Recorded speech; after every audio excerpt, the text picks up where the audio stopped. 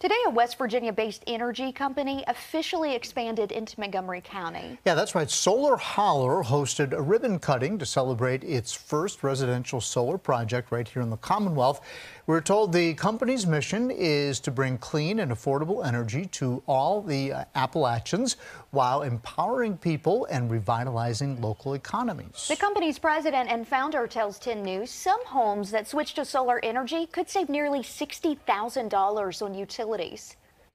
People have been hurting. People need relief on their utility bills. And beyond that, our entire mission all along has been to make sure that all the kids who grew up in Appalachian towns have jobs and have a chance to stay at home. Yeah, and he adds the average system costs between $30,000 and $40,000, but over time it pays itself off.